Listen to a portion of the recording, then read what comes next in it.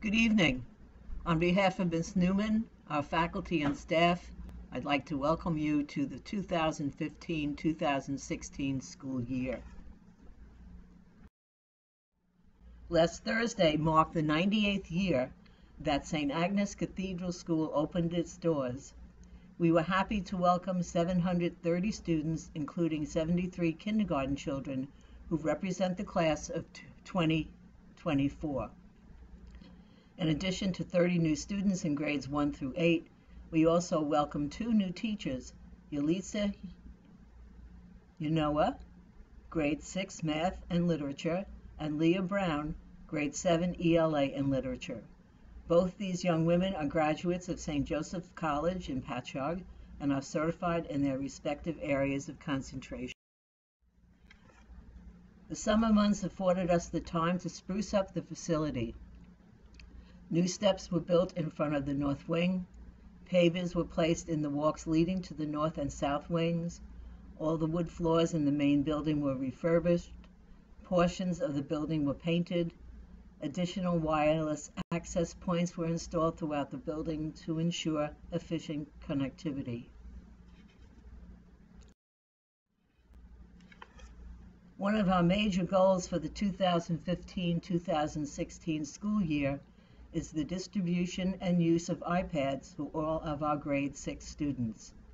Each student will have the use of an iPad throughout the course of the school day and will be able to bring it home each evening. Professional development programs are planned for all teachers. This long-term project will be implemented for each subsequent 6th grade. We are grateful to the Mothers and Fathers Club for providing the funds for the purchase of the iPads and cases. As you can imagine, this is a significant investment. We will continue to work with the Common Core standards and administer the New York State assessments. Opting out is a big-time occurrence in the Rockville Center Public School District. While none of our 4th or 6th graders opted out physically, some did so mentally. On the 6th grade level especially, some of the students expressed that their parents told them that the tests were not important. They also noted that some of their friends in the public school were not taking the tests, so why should they? This attitude did not result in the most reliable scores. We believe these tests are important for a variety of reasons. They enable the faculty and staff to evaluate overall curriculum and instruction, provide a tool for evaluating materials and programs, determine a benchmark for providing additional academic support in reading and math. However, unlike the public sector, we do not use the test results as part of our teacher evaluations.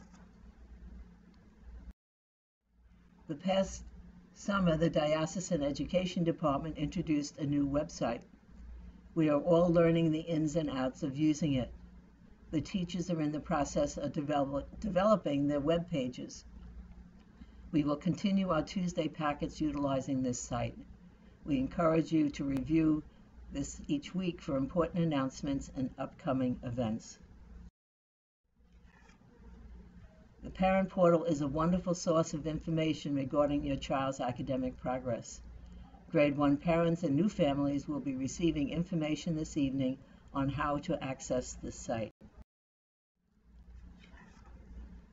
I urge you to become involved in our school by actively participating in the Mothers and Fathers Club, the Home School Association, and the School Board. Our school would not be the vibrant community it is without these organizations.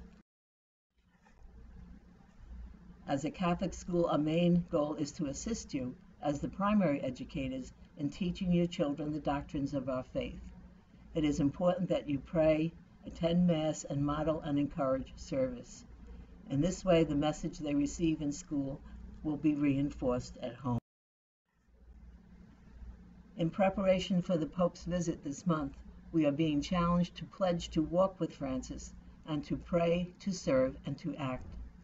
Information regarding this program will be placed on the school website, and all are encouraged to participate.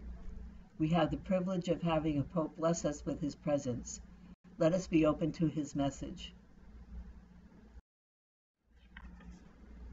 Please support and acknowledge the dedication and commitment of our wonderful teachers.